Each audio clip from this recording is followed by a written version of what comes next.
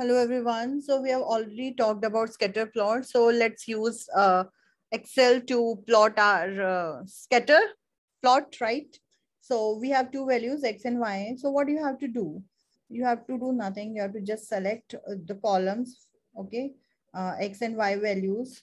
Okay, then you need to go to insert. You have to go to insert and you can see here, you can see a scatter, right? You can use bubble as well, or you can just simply use dots that we need to plot for our scatter. So that's it, guys. So these are values. You can see X values are here on the horizontal axis and Y values are on the vertical axis.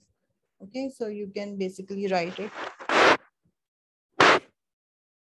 Okay, so now you can see we don't have any values here. So what you can do, you can go to the axis, just click right.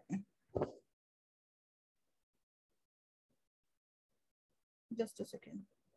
Okay, so you have to just choose y-axis. You can choose format axis. Okay, and then minimum value instead of 0, you can see our values are starting above 50 or 60. So you can have a minimum bound for that. You can write 50.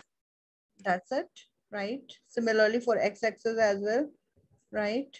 X-axis as well, you can go to format axis. Just a second. Right, you'll go to format axis and you can see our values are starting from 5.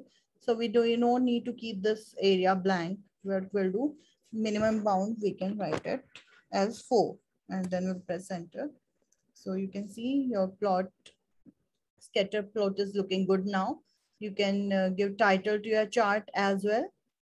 So isn't it very easy to plot a scatter using Excel? Right? And you can copy the scatter plot in your workbook or in your Word document or your presentation to explain about your data set, right? So that's it.